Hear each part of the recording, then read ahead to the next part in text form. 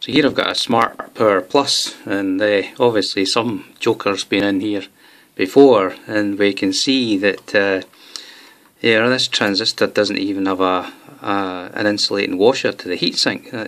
There's been one there before, but it's been removed. And I can actually see some arcing on this other transistor here. We'll take the heatsink clip off in a second and have a look at that. And if we look down just below there, we can see this diode's blown.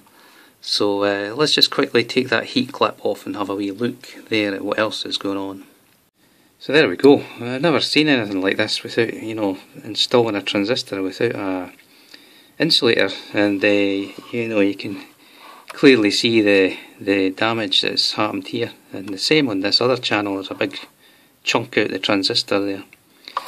So, and the other channel's the same, the other side's the same. So let's just take a wider look at what's going on inside this thing. So what else do we see here then?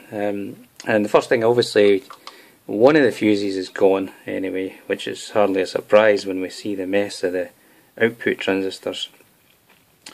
The diode down there. I mean, the curious thing here though is that these transistors don't look like they've been removed. You know, the soldering's all kind of factory there, so it's very puzzling how this has come about. Anyway, we'll get the board out and investigate what's going on there.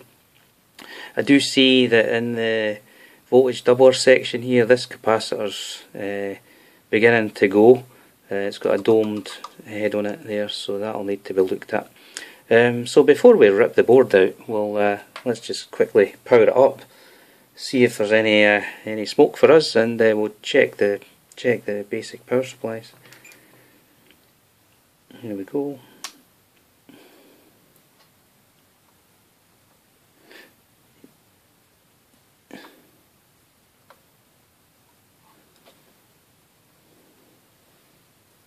Well, it appears to be completely dead, so I'm suspecting that the mains fuse is gone. Let's have a look at that. So the new fuse in it, I suspect it's just going to blow again, but well, let's see what happens.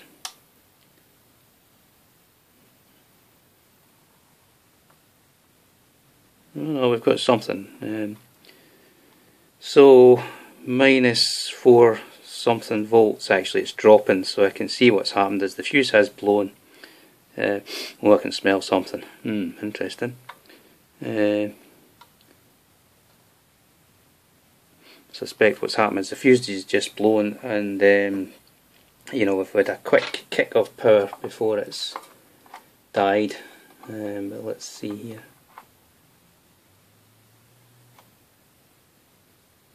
Yeah, that's gone. So so I've just disconnected the transformer from the board here, and you know, I'm measuring voltage on the output of that. So the main thing is the transformer's okay.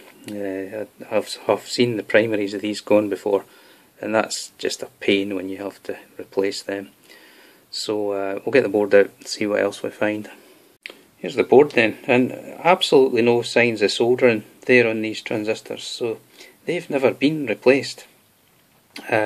But we look at this situation here. I mean, this is unbelievable. You know, I just don't know what to make of that. This guy's got half a insulator there, not even half, and this one's got 2. If I peel that away, I think that's the missing one from the other channel. And we look at that, and yeah, it's quite telling, quite a chunk out of there, and same with this one, big burn mark on that transistor. So I suspect these will be gone. Let's just do a basic test on these transistors here.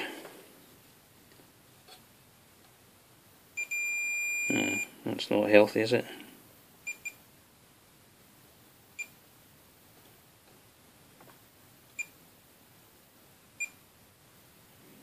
That one's impossible. It's dead.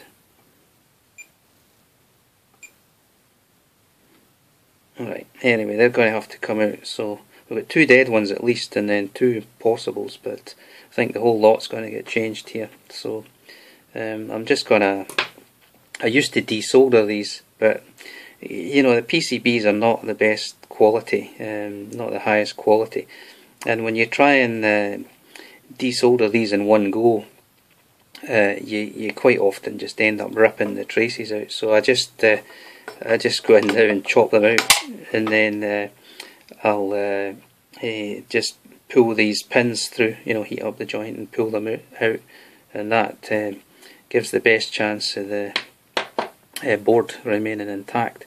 So I'll take the rest of these out now and see what that tells us.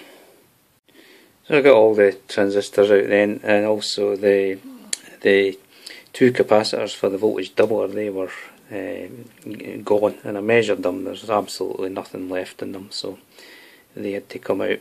The diode came out, and this capacitor here, some damage to that because of the diode gone, so I've put a new one in there. I've left everything else out though right now. I've left these capacitors out, and I've left the transistors out, the fuses are out, because I want to be able to power up and measure the basic supplies and make sure the mains fuse doesn't go. So you know, we want to make sure that's alright. So we're set up to do that right now, so let's power up. And you know, I'm not gonna see anything on my plus or minus 42. Oh, that's interesting. That's very interesting, because there's no series capacitor there. I need to look into that. Didn't expect to see anything there. There's maybe just some leakage. Actually, I know what that is. There's a diode across the capacitor, so that'll be given initial charge there. So that's why I've got these voltages. So that's healthy actually. That tells me that these supplies are okay, and when we put in the actual series capacitor, then that's they should be fine. So that's good. And then what else have we got? Minus 15 is good, plus 15, and the 5 is alright. And then our main supplies are good. So that's quite encouraging then. So I suppose the next thing is I'll replace these capacitors, and that should, what we're measuring there, 41.4, expect that to jump up nearer sort of 43, 44 volts once we put the series capacitor in.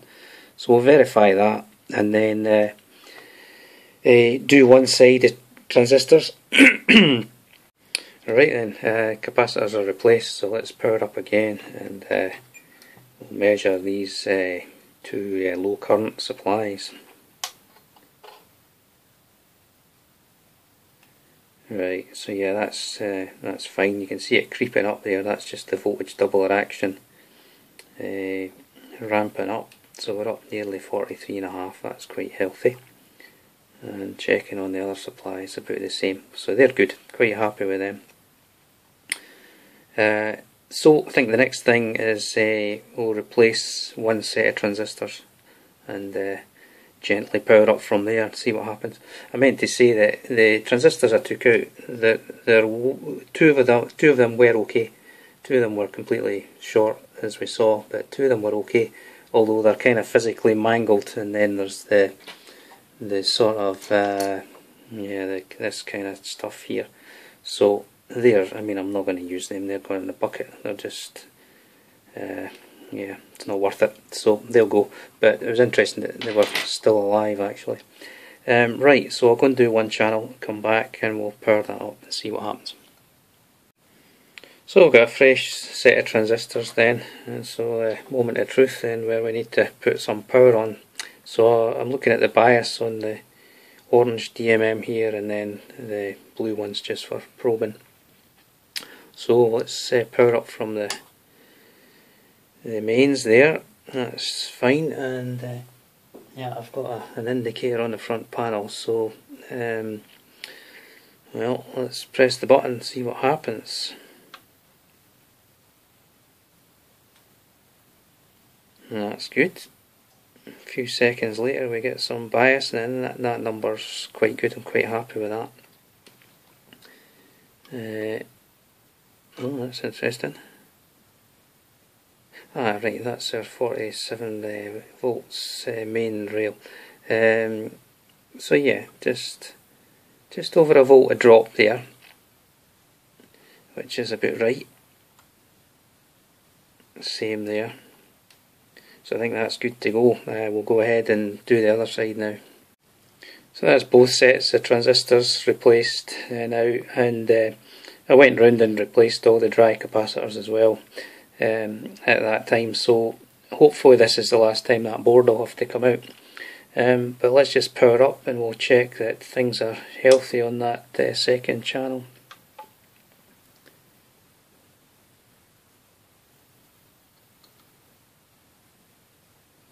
There we go, our bias is coming up, and our voltage 45.2, dropping a little bit as the bias goes up. That's just about right.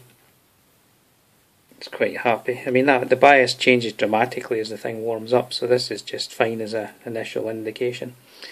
So we'll replace the fuses now and let the thing settle, and set the bias, put the covers on, and that should be us done. This is done then, covers are all in, and I'm connected up to my passive preamp here. And so let's just power up and play some music to see how we go.